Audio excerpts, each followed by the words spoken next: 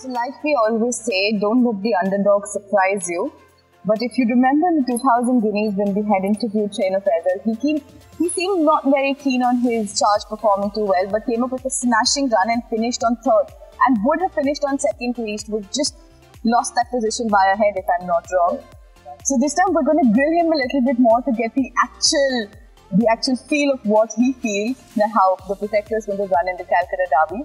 So no more hiding. No more playing the underdog. I feel that the horses really come on from the last race that he ran, and I'm quite hopeful that he should, put up a good performance.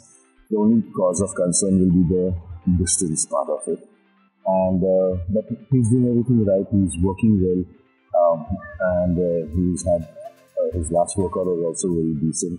So now I just left it to my destiny. So, the Derby has been shifting dates. It was supposed to be on the 9th, and now it's on the 12th.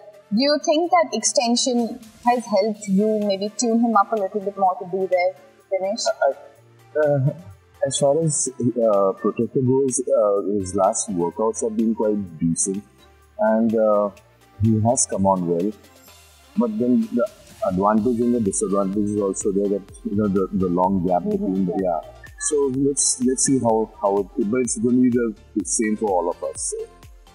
So we wish you all the best. Thank you so much. And we wish to see you, repeat the performance and maybe better it as well. So, thank you so much. So that's Faisal for you with the Protector. We wish him all the best.